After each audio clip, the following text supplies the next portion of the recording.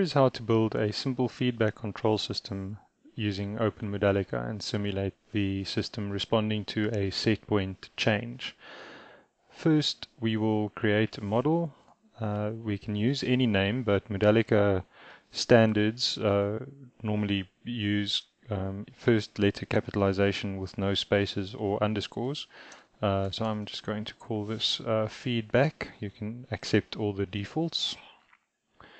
Now we will see a screen where we can draw our model. I'm going to zoom in by pressing Command plus, and most of the blocks that we are going to be using for simulating linear systems exist under this Modelica blocks library.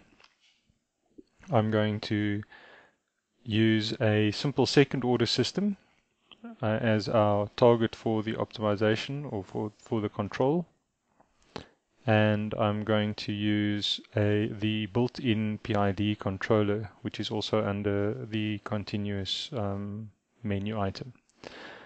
In addition, we're going to use some items from the source and from math, but let's just get our PID up. So here is our PID block. I will control a second order system. Notice that we could have used the transfer function block, which is arbitrary transfer function, but I'm just going to use second order so that we can reason easily about how it behaves. Then we can do under math, we can include the feedback block, and under sources we're going to simulate a step input.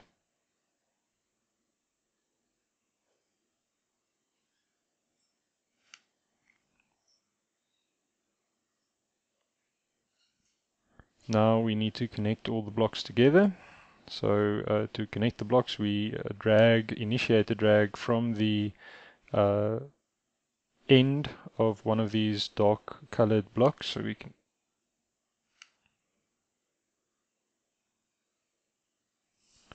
zooming in can make that a little bit easier.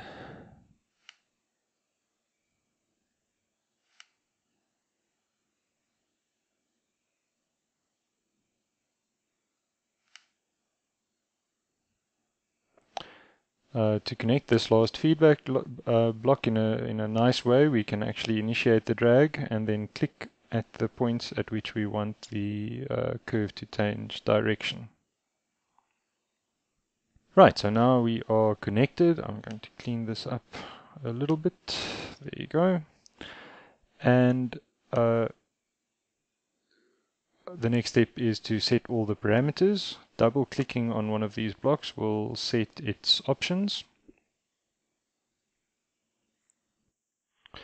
We see that the default height is 1, so we can start with a height of 1. Default for our PID block is a gain of 1. I'm going to add a little bit of integral action, no derivative action. And in our second order block, the gain, let's use a gain which is not 1, something like 2. This angular frequency is 1 over the time constant that we may be used to using, so I'm just going to use 1 so that it's easy to reason about. And I'm going to simulate a slightly underdamped system, so this D is similar to zeta. Right, so now we're ready. We've got all the stuff set up. We need to check our model. We can check that the equations are correctly set up. So we've got 22 equations, 22 variables, so degrees of freedom is equal to 0. When we instantiate the model, we can see that OpenModelica has combined all of the different equations into one big set of equations. The most important thing here is that we see that there are 4 derivatives, which are the 2 states that are in the second order system and the 2 states for the PID. Now we're ready to simulate. Let's set the simulation parameters. The default stop time is 1, but we typically want to simulate a little bit longer, so I'm going to simulate for, let's say, 30 seconds. And there's an option here to save the simulation settings inside the model. This means that when I load the model again, I don't have to set these models again.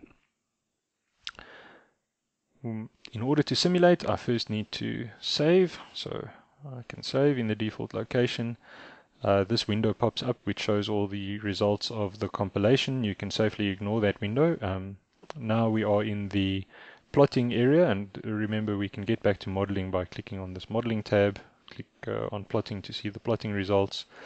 Here I can see the output of the PID, which would be the manipulated variable, and I can see the output of the second order system. Usually the convention is that U is the input and Y is the output, and we can see the output there. Let's include the output of the step so that we can see the reference signal, and there we can see our closed loop simulation.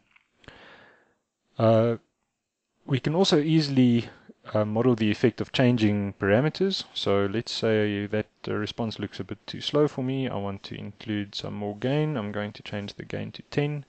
I can change the gain, press enter, and click on this button which resimulates, and I see immediately the results of the simulation.